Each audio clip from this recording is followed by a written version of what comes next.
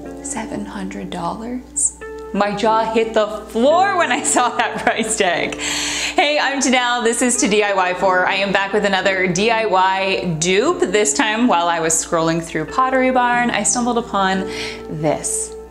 Yeah, that's right. Ranging in price between $350 to almost, just over $700. Granted, the size, the scale is gonna be a little bit different. I wasn't able to find something quite as large while I was out at the thrift store, but I think it has the exact same look.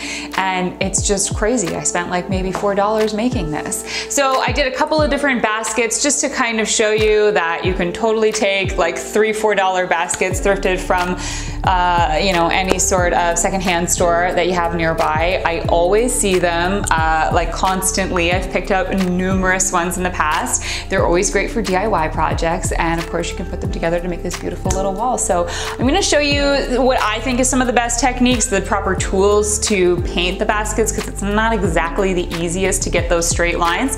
So I'll show you what I did. All right, so here are just some of the baskets that I found at my thrift store, really easy to find. This piece is actually a wooden piece.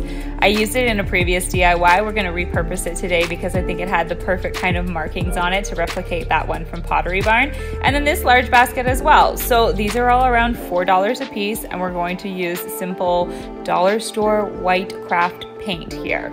Now the original one is actually a woven basket that has got thread into it that creates that kind of white triangle border around the piece. I'm going to paint this because this is wood, but I thought that the wood had that kind of spiral effect that kind of really replicated the piece that we're looking at for Pottery Barn. I freehanded all of this, so you can feel free to do that. It's going to take you a lot longer to tape it off, and I think the freehand looks great if you feel comfortable enough to do that just with some white paint. It takes a couple of layers. And again, those holes, I just filled them with polyfill and they completely disappear when we paint over this. So just a reminder, when you're doing this with your baskets, you can have the inside of them face out, but you can also have the back of them face out, which is what I'm doing with this one, and just painting a design, getting creative with this one, following some lines that I see on the basket already. Now the final one, I'm just gonna show you how you can use kitchen items to create some of your designs. I've got a bowl flipped upside down in here, and that gave me the perfect template to make a perfect circle with a really crisp line.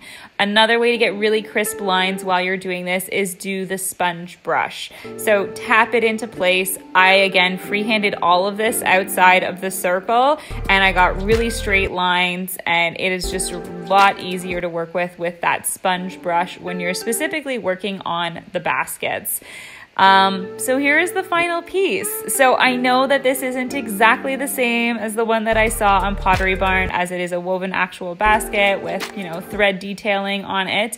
But I do think that it has the same kind of idea. And mine is maybe 3 times as small as the one that you could purchase, but it costs like way less. And I think doing this whole grouping here together, gives the idea of like a larger piece put together.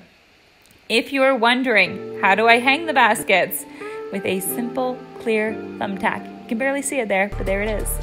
Let me know what you thought of this DIY, and I will be back next week with a new one. Cheers.